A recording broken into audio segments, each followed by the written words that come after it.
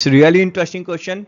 Can you prove that in a triangle, the square of length of angular bisector is given by a times b minus m times n, where a and b, these are the side lengths which are containing the given angle, and m and n are the lengths in which the opposite side is getting divided by this angular bisector. Let's check proof of it. Let's check this really interesting solution.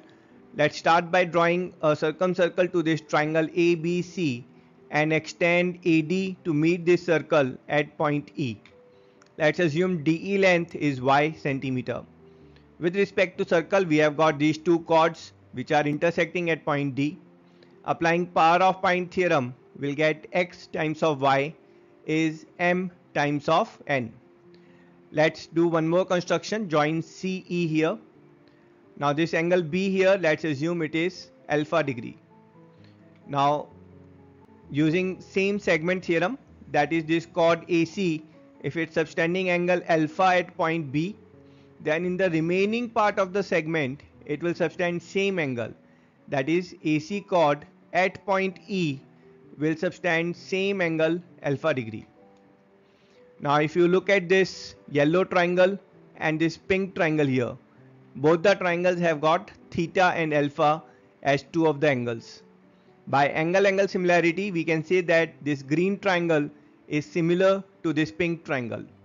As the triangles are similar, thus the ratio of corresponding sides will be equal. So we have got here AB upon AD, that will be equal to AE upon AC. Putting the values here, we get A upon X is X plus Y upon B.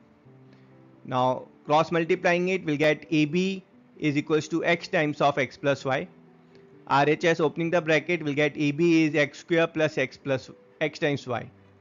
But from our first observation, x times y is nothing but m times of n. So putting it here, we'll get AB is x square plus mn, or x square is AB minus mn.